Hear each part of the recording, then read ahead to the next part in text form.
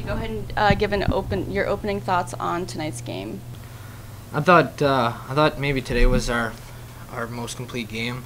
I thought it was also our best start. I thought we came out, scored one, got the first one tonight, so that felt kind of nice and kind of maintained that throughout the game, so it felt good. Past couple of games, you know, you guys have been switching back and forth, you and Pokorny. How does it feel to, you know, get on with those two top guys with Branshaw and Venuto? Yeah, it feels good. They make the game really easy. You know, they both got good touch around the net, good vision, and you know, they both compete, so they make my job a lot easier. So I know Logan Stein's proud to have you guys on the front end. How do you feel about having Logan Stein being on that back end, being able to clean up the saves?